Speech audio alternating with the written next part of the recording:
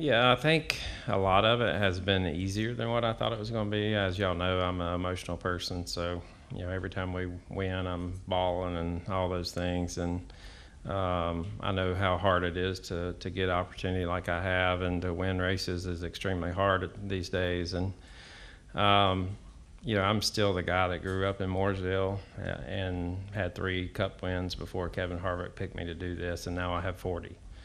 Um, there's not many people that will ever walk through this garage that has 40 Cup wins as a crew chief. And if it wasn't for him, it would have never happened, right?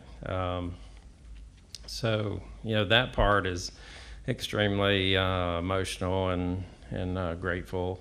And then, I thought the parts that would hit me the most was during the national anthems every week, standing beside the car. And I still remember when I was car chiefing, and it was Rusty's last year, and the one that hit me the most, I bawled, cried when Rusty last race at the Bristol night race. And I don't know if y'all remember, but they had all those cards that everybody held up in the stands, and it said Rusty all the way around turns 1 and 2. So I had that in my head that it would be the national anthems that hit me the most, but it really hasn't. It's been the videos that Stuart Haas has done such a good job at, and the things like that. I mean, it's not just me. It's everybody on the team, and it's wives and children and people that have just put so much into it. We're fortunate that we don't work the hours that we used to work in 2014, but man, you just think back on that year. I mean, sadly enough, I ended up with 2 or 3 people with divorces by the end of the year, and it was because of our race team, and it was because of what we were doing and all that. And that's sad to think about, but we worked ourselves to death to just try to make sure that we could win a championship for him in that first year. And so it's been a long 10 years, and it's been a short 10 years at the same time. It feels like it has just flown by. Like, it feels like it was just yesterday. But we don't take for granted all those wins, and those Brickyard 400s, man, that meant everything to me. So we've had a lot of special ones, but it's been a ton of fun, and you don't want to see it end, but he's ready. He's past ready, and we're looking forward to these last few. Jordan Bianchi, The Athletic. You talked about a lot on-track memories. Off the track, what's some of the memories you take away from your time with Kevin? Yeah, I mean, I think the things that, away from the racetrack is just what he's taught me as far as, being a leader and working hard and just never accepting, being mediocre. I think that drives Katrina absolutely crazy sometimes, because nothing is ever good enough. It doesn't matter if it's how the carpet's vacuumed or if it's whatever, but that all comes from him, sadly. But I remember like 2 years ago, it was something at home, and she goes, "All right, Kevin, you can't look at it that way." But we've just done a lot together. I mean, it's when you talk to somebody every day for 10 years, I mean, it's going to be culture shock when we don't do that. And a lot of it wasn't really about race cars. It was this or that today, or I'm going to do this today, and you wouldn't believe what I saw today, and just normal friendship stuff. It wasn't we're going to this track this weekend, and you need to study this, or you need to do that, or it was never like that. It was just like when one of y'all walk up to me in the garage and carry on a conversation. That's how it's been for 10 years. There was never poking each other in the chest and all that kind of stuff. We just naturally wanted the same things, and it was honestly easy. It was the easiest relationship that you could possibly have. And I think going to get ice cream at Dover in 2013, I was worried it was going to be the worst relationship and get yelled at a lot. So it was the easiest thing that I could have chose. So it was good. Looking at his legacy, stepping away from it, how would you assess it? Well, I think, looking at his legacy is really more than just driving the race car. It was, the day-to-day of the sport, wanting the sport to be better, wanting the safety to be better, wanting these kids to act better, wanting them to do things the right way. Growing a Busch team and a truck team, that was just lights out every time they showed up at the racetrack.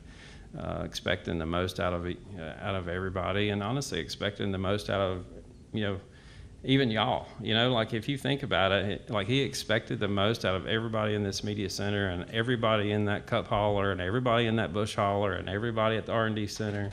Like he just expected everybody to give their absolute best all the time and to try to make everything better. And he never wavered from that one bit. As y'all have seen over the years, he's never given up on that and has stayed, strong to his heart of what he thought was right. Claire B. Lang, Sirius XM NASCAR Radio.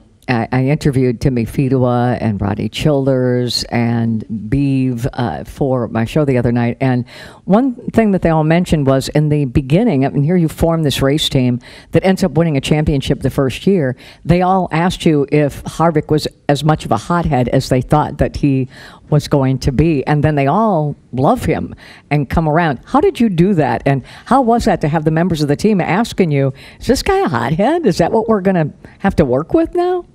Yeah, I remember those early days of, trying to just hire people to start a race team. And we were just talking about it in the hauler. I had every day planned, and it was 7 days a week.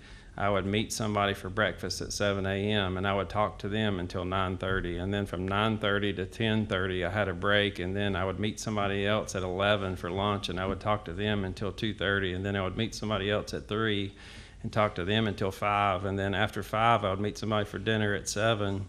And it was all day, every day of trying to just talk to people and get them to come join our team. And it was the same conversation. Like if you met 4 people a day and did 4 interviews a day, it was the same kind of conversation of, what do you think he's going to be like and what is he going to act like, and is he going to scream and yell at us every time we do something wrong? And the true racers that wanted to win a race, win races and wanted to win a championship, they didn't really ask that question a whole lot. I mean, most of them did, but even the guys that I ended up with, they still ask the question, and to this day, they love him to death. And, it really comes down to maybe a misrepresentation of what he was in the past and everything that was going on. And, when you're 20 years old versus 40 years old, there's a big difference. I think of the stuff that I did at that age, and it was completely stupid. And you think about it now, and it's like, man, there was so many ways of going about that. And right off the get-go, he's been fantastic to all of us, and great to work with, has treated all of us like gold, and just a lot of fun. And the guys from your 2014 team told me, you mentioned it, how hard you all worked. And they were talking about the amount of hours that you guys worked, as you mentioned, to win that championship. Is it ever hard for you that in today's era, if you want to get better, it doesn't always reflect hours and hours? Like you put more work in and you can be better. That it helps, but it isn't the salute. You can't do that these days, right? Yeah, I mean, everything was so much different back then. You could outwork people then. Let's say we had 16 cars that we had to build for that season, and we're sitting there with 3, January 1st, and every one of them you want it to be detailed more than everybody in the garage, and that comes down to how much paint you put on the chassis and every nut and every bolt and the body and the Bondo work and all this and that. Like our Daytona 500 car going into 2014, we took it out and buffed it 5 times and put clear on it again and buff it again and put clear on it again. Like it looked like a show car when we loaded it up. I mean, that stuff you don't have to do. Is it really going to make it go any faster? No, but when we unloaded for our first race, we wanted everything that we had to be the best. And I think back on that stuff now, and like I think we just all worked off of adrenaline. Like I don't think we even realized what we were doing. Like, and y'all know what family means to me, and I think back on that whole time, and like the only day we took off was Christmas Day, the whole winter. We worked 7 days a week, and on New Year's Day, Cheddar said, "Are we working tomorrow?" And I said, "Yeah." And he goes, "Well, you do know it's New Year's Day." And I was like, "Well, that's not really a holiday." That's what I said. And now I think back on that, I'm like, God, I was a jackhole. Like, I mean, just thinking on the whole thing, and we could have done it different, but I think all of us were just so mindset on how we were going to do it. And I saw in that one video, Beeve said that he had not seen somebody act that way since Ray, but I worked for Ray. That's where I got that from, and to this day I respect that. And the good ones in the garage all came from Ray, or they came from Chad, or all that, so it's really a mindset. But it's really hard to keep that going. Like you couldn't work that hard for 10 years straight. There's no possible way. It's just not going to happen. Nobody would have any families left, number one, but your physical status would not be very good either. So yeah, I mean, it was good, and I wish that we could replay some of that and go back in time, but it's all been good for 10 years straight. We go to Lee and then Dustin. Lee Spencer, catchfence.com. Clearly, none of us are going to question your work ethic, but the competitor that you are, is this the most frustrating year of your career? I don't think so, and I think, we all want to run good, but I think this year we've kind of looked at things differently than maybe what we would have in the past. In 2015, if we were running like this, it would be having everybody by the throat every week and all that. And we've tried to enjoy ourselves as much as possible and keep smiles on our faces and all those things. And I think it really doesn't show what we've done as a team this year. I mean, we were in the top 4 in points, half the year this year, and everybody was talking about how bad we were. Like 90% of the garage would absolutely love to do that. And we've had 4 races that we had the best car and we didn't win and didn't work out at the end. I mean, if you would have won those 4 races, it'd be a totally different conversation. And, even today, like everybody thinks our car's junk, and if you pull up lap 26 of everybody's runs, we're faster than everybody. So, he says the car drives good for tomorrow and all that. And it was the same thing last week. We got done in practice and we went to our post-practice meeting. He goes, "My car's good." And like, that's what a lot of people don't see, sitting at home or in the media center and all. You don't get to see him walk in the trailer and tell everybody else that he's working with that his car's really good. And, whether we march to the front and win the race tomorrow or not it is what it is, right? We all worked as hard as we could coming down here. We put the springs and shocks and all that to what we thought would be best. And sometimes it's good enough and sometimes it's not. And, we all want to win. Y'all know me good enough. If I could pull the right rear tail back and 700 thou and put an inch of Bondo on it and do all the things that you used to be able to do, I can beat them all day, every day. But it's a different world right now, and you have to hit it perfect, and your engines have to be the best, and all those things. So we still look forward to going to the racetrack every week. We don't Debbie Downer every week. We don't have meetings talking about how bad we suck. We still talk about the same things we have for 10 years and how we're going to be the best Ford and try to go out there and compete the best we can. You mentioned Rusty. Clearly Kevin had the connection to Earnhardt. We're seeing a changing of the guard. Can you just kind of, as long as you've been here, you mentioned Ray too, I mean, we're looking, with Kevin's departure, we're looking at the end of an era. What do you anticipate we'll see next? I know for me, 5 years ago was scary because, I grew up with Dale Juniors and Jimmy Johnsons and Kevin Harvick's and all that, and I could see it all coming. You know, it's like, what are we going to do when these guys are gone? And we've been extremely fortunate to have somebody like William Byron come in and Ross Chastain and all these guys that, number one, the fans like. That's what you have to have as a sport, is somebody that you really, you know, the fans really want to root for and really want to be a part of. And you know, some of these guys are starting to fill those roles. And, you know, whether we can, you know, we need more of those. We need more of those superstars coming up. And, you know, to my hope, I hope Josh Berry can end up being one, right? But that's what we have to have, is just to continue to attract the people that are sitting in those stands that want to come spend their money to watch us race and to buy souvenirs and do all the things that we've all done for years and years and years. So, you know, the good thing that I've seen is Jeff Gordon hasn't went anywhere, and he's still on that pit box most weeks. To see Michael Jordan here every week has been like, it gives me chill bumps. Like, how can he not have something better to do at this point in his life, right? So, you know, to have all these guys that are getting out of it, and Jimmy Johnson buying in to the legacy deal, and all these guys are still around, and I think as long as we can keep them around, we're in good shape. So, you know, the scary part 5 years ago is like, what are they going to do? Are they just going to quit? And, you know, is Jimmy just going to move to Vail and never come back and ski every day, and we're never going to see him again? And that hasn't happened one bit, and he hasn't changed a lick either. So, as long as we can keep all these people, you know, interested in our sport and pushing it in the right direction, and I think all of us are in good shape. We'll go to Dustin and then Bob, right in front of you, Dustin.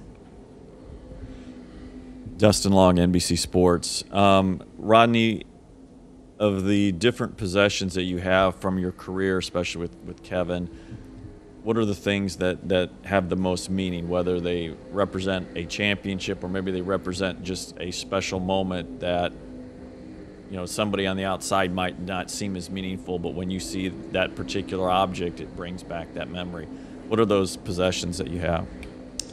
Yeah, I mean, the big one for me is just that first Brickyard 400.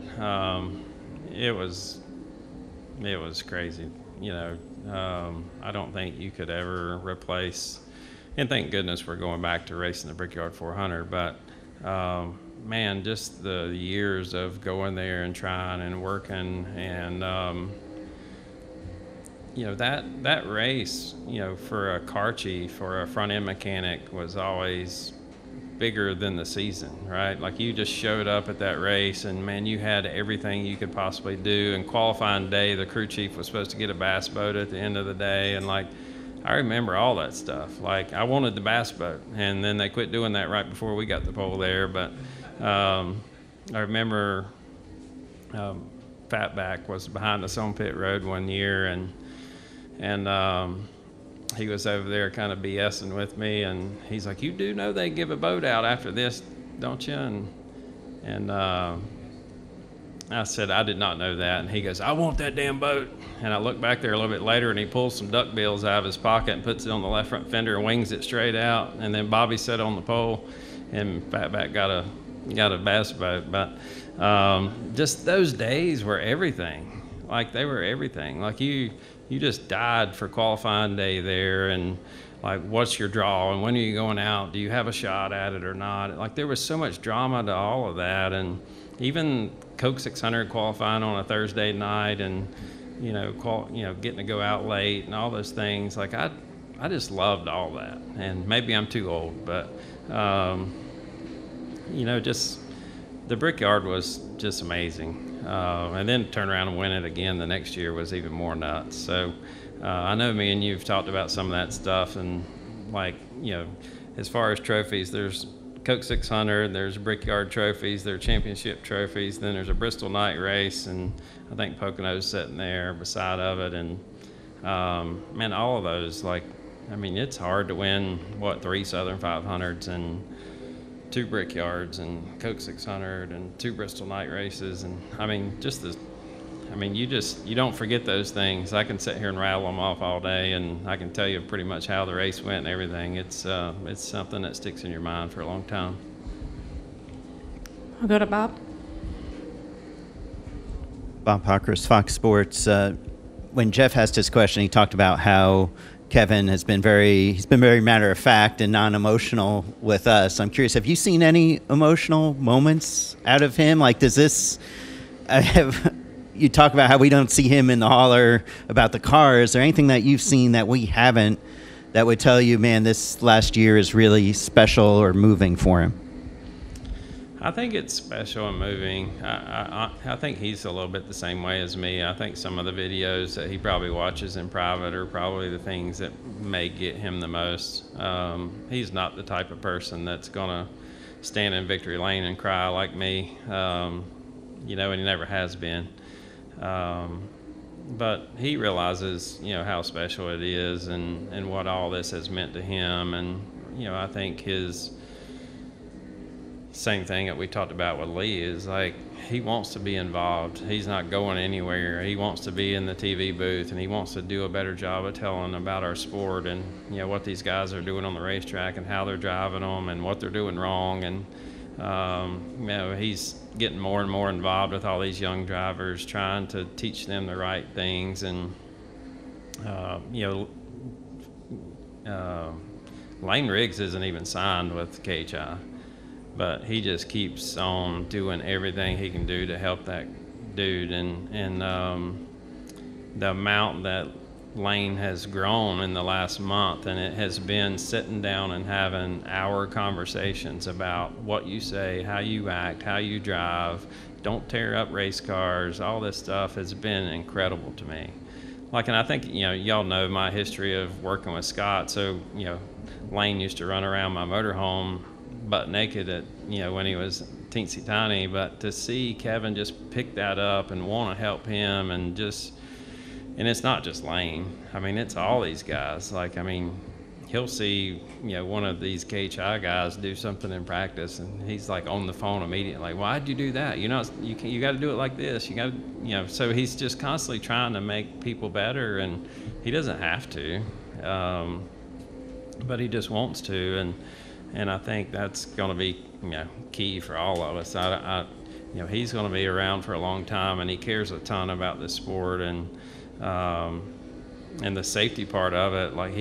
He's all over these kids about helmets and seats and headrests and all these things, and the Hans straps not being short enough. And he'll sit in our trailer and watch Xfinity practice, and they'll put somebody's in-car camera on, and he'll text David Green right that second of, you need to go to the such and such car, his headrest isn't right, he needs shorter straps on his Hans. Y'all don't see all the stuff he does. He never ever stops, and he doesn't have to do any of that crap. He just doesn't want to see somebody get hurt, and he wants the best for these guys that are coming up, and he wants them to learn the right way. And the first time Lane was going to drive the late model, they said that they were going to do the seat fitting.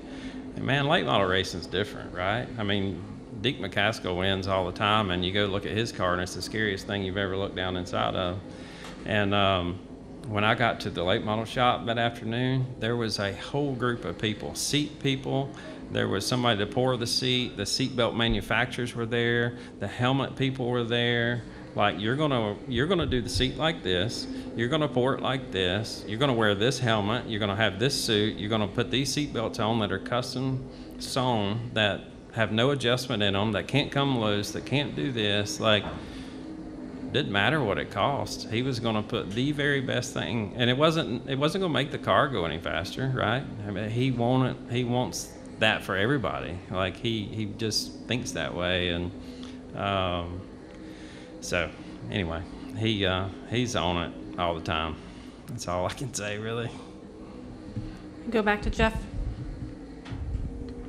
Rodney, you alluded to this a few minutes ago when you were talking about a lot of your tools or the things you would like to do if they've been taken away now, and you've referenced too on social media a few times this year about the frustration of what the next gen represents for crew chiefs.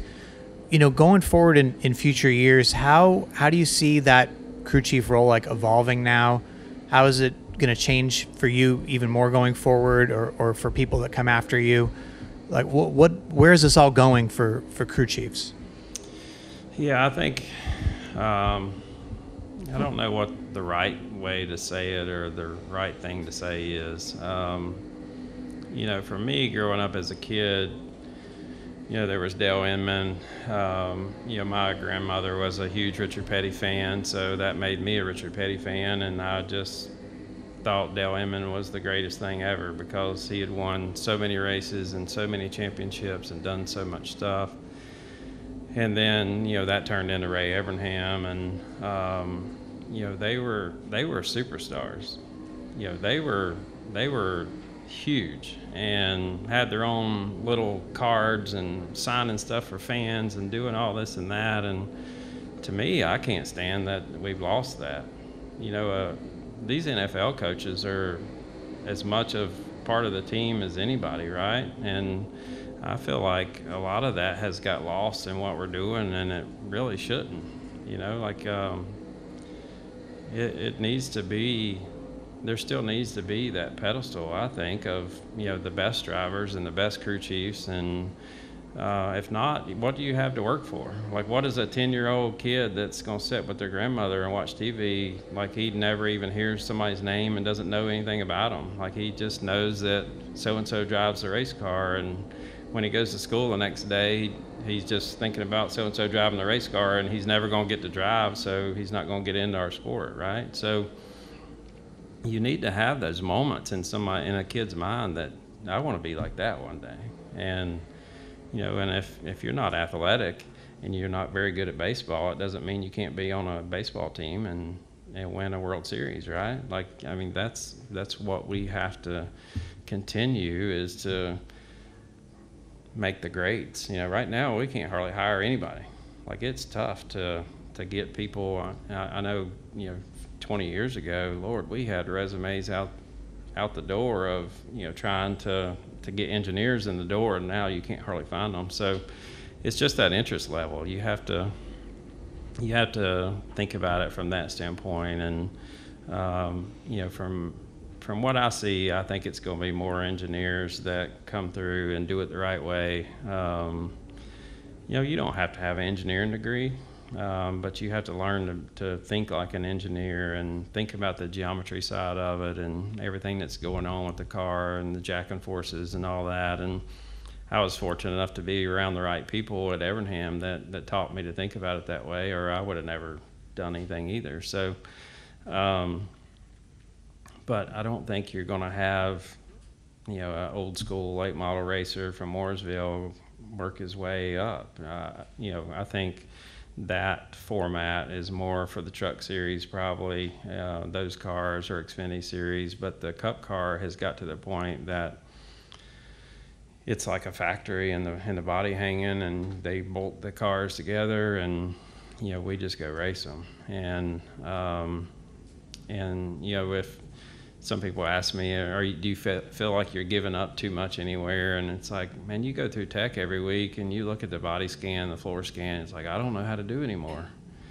And I used to be able to go home and just think about things and what we're going to do to go faster. And right now it's stale. Like, I don't know how to go faster. I know that's not good for saying that, but some weeks we hit it and some weeks we don't, but like, there's not just that raw speed of being a half a second faster than the field. You don't really see that with anybody, but it's just real close together. I think it's going to be more engineer driven. I think the people like me, to wonder what my next step is, I really don't know anymore. Like, I used to want to be a competition director one day, and I don't know even what that is anymore. Like, you see the people that do that right now, and it's like, I don't want to deal with, everybody's salaries all day, every day, and everybody's contracts all day, every day. I still want to work on race cars. I want to figure out how to make them go faster. I want to make the pit crew better. I want to make this building look better, the parking lot look better, and like, the details, like going to the restroom. The restroom should be the nicest restroom you've ever went to, and that part just eats me alive. Like that's the part that I want to be more involved in the future. And I don't know what my next step would be, but that's a different story. But anyway, it's just different. It's just different, and I think the old schoolers like me that have crew chief for 20 years, you just have to think about it different. We have a ton of smart people coming up, and people that can do a great job and that are going to win a ton of races, and there's still a good history there. Cliff was a late model racer. He can still win races every week, and he still does the things the way that he thinks they need to be done, and has a great team. And so, that part's not gone, but like you said, it's definitely changing, and it's just going to be interesting to see how that changes over the years.